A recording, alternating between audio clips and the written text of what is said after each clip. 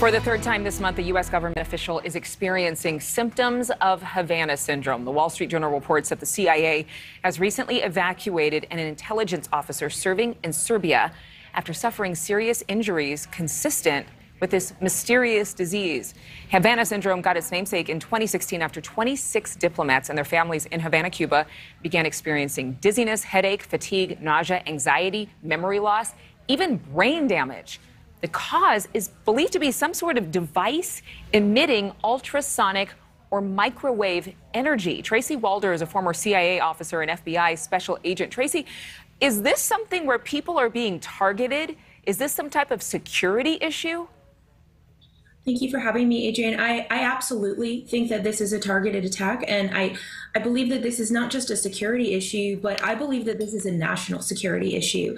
We are seeing very targeted attacks towards people like Director Burns, people like Vice President Harris, and also, other CIA officers and State Department officials. And to me, this is extremely concerning, and I absolutely believe that this is a targeted attack. You mentioned the Vice President. What symptoms was she having, or what do we know about her case?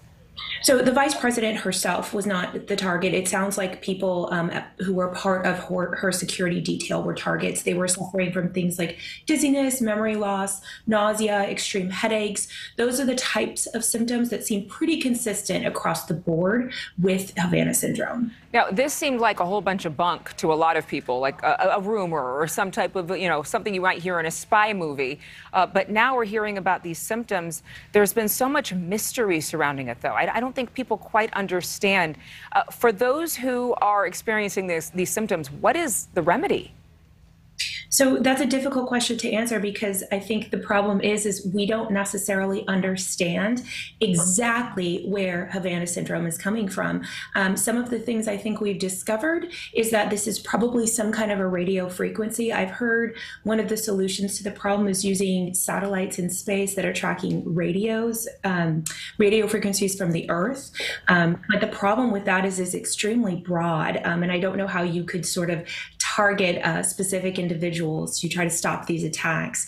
We do know that you do need line of sight for the most part to conduct these attacks. So one of the things we could do is look at increasing security in our embassies, perhaps, boarding up windows, things like that. But I think for the time being, it's going to be very difficult to fight this. Basically, the brain is sort of a new battlefield, I guess. It's so fascinating and so sci-fi. The Biden administration has called this crisis a, quote, top priority.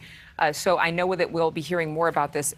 I wish it wasn't called Havana syndrome, because that kind of makes it seem like you can catch it. It's really like Havana attack, but you don't want to make it about Cuba. So it's really, we need to change the name.